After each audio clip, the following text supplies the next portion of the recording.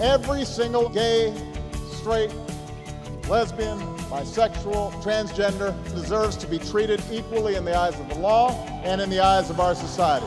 It's a pretty simple proposition. It is very difficult to be a queer person in this day and age. LGBTQ youth encounter very real danger on a daily basis. If we allow discrimination to take place, if we allow people to say difference is bad, then I think that family values are weakened. Everyone deserves to live completely free of fear. We're about opening up rights and opening up opportunity and treating each other generously and with love and respect. You're gay or you're bi or you're trans, that's part of you, but that's not all of you. LGBTQ youth deserve the same opportunities every other young person deserves.